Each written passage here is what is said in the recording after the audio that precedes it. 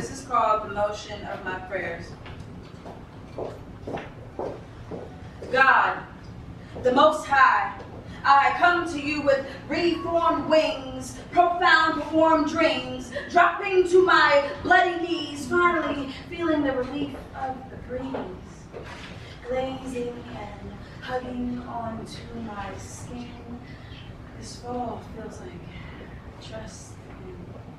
A complete connection. I was born to live and to die with empty chests, for all my gems and jewels have been planted to shine far past what my eyes will ever see.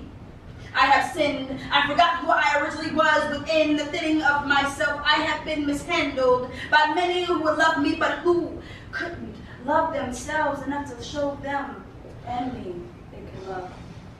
By those who never needed my heart just to dig into my healing gardens, seconds before love left their spirits. By those who refused to see their own reflections, walking cloaked and shattered, walking cloaked and shattered, wondering why every step they take on their journey, blood trails right behind them.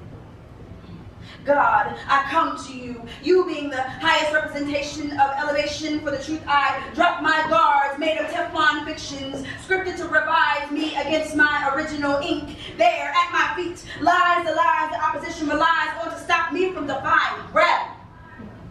I bring you all my prayers that slip from the sides of my mouth because the boisterous gusts of doubt pushed past my lips stronger than the trust of your truth, forcing me to grit my teeth with grief, digesting and accepting the many colored tastes of defeat. I bring the remaining pieces from the peace that killed my peace you granted me.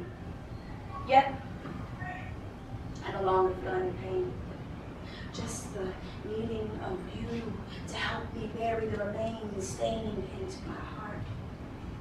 Deep into the garden of forgiveness, weep wild willow tears with me and create warm redemption with our neon colors. Wipe away the soot left onto my fingers from holding charcoal believers who guard phoenixes from bursting, so truth healing transformations can't be found.